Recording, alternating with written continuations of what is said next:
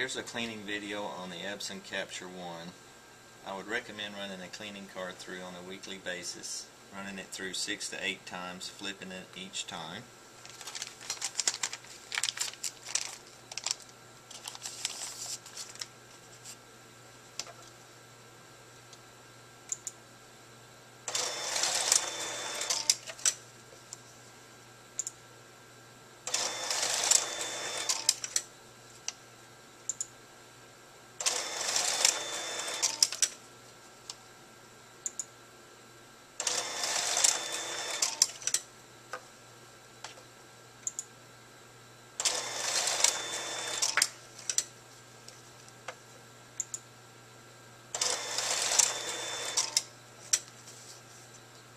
Occasionally a more in-depth cleaning will be required.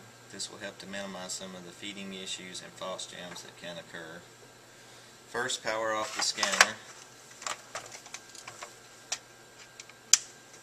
and remove the power cord and USB cable.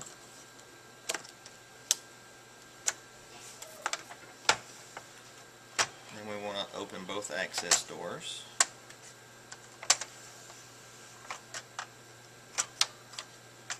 Remove the franking cartridge if installed. Next, we want to clean the sensors. We have a set of pocket sensors located here and here.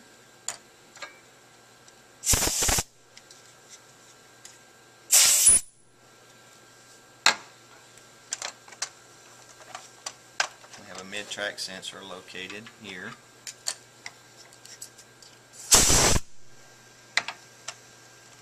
A series of exit sensors located in the franking area.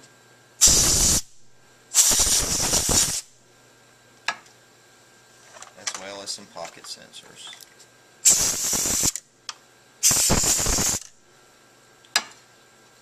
Next, we want to blow out the entire track.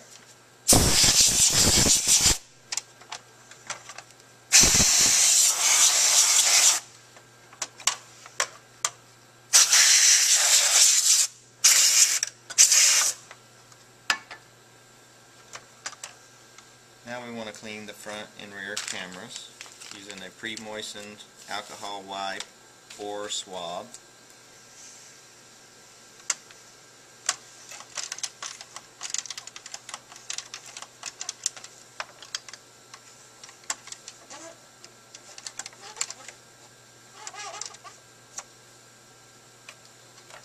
Next we want to reinstall the franker.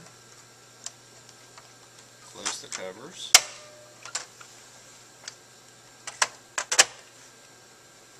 Clean the outside of the unit with a water-based cleaner.